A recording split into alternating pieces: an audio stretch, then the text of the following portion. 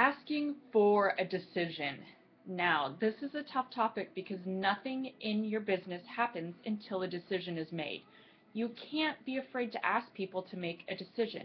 It's how they make positive steps with you as their coach. And it's also how you'll be able to better manage your time by focusing it on those who are ready to start instead of those who are not.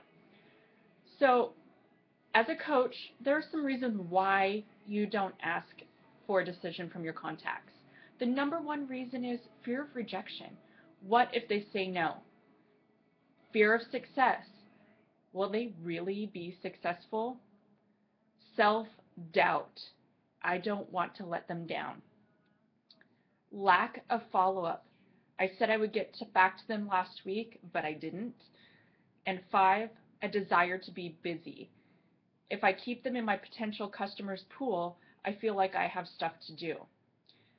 So regardless of the reason, not asking for a decision from your potential customers or coaches creates a negative momentum for your business. And don't worry about sounding pushy. If you are sincere and you show your interest, which is to help people or that person, it won't come off as salesy or pushy. You're trying to help them and encourage them to take the steps to help themselves.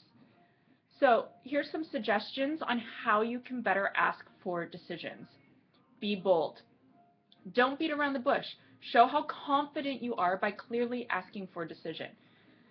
Make it easy for them to decide. Express confidence in them and their ability to see the results. Give them options, but suggest a solution. People like options, but always give a recommendation. Like, here's 2 programs I think you would enjoy. Check out their videos. Let me know what you think. Have them come back to you. Let them have them tell you what they think that they would like to do. And then you can tell them, well, I think that's a great option because you have problems with nutrition. That kind of thing. Follow up, but don't chase. Give a follow-up date. Don't just drop in out of the blue. Keep yourself focused on why it will be good for them. When they feel your interest is to sincerely help them, their willingness to make a positive decision increases. So, just be bold. Get out there and ask and follow up and just say, listen, you are doing yourself a disservice not doing this program.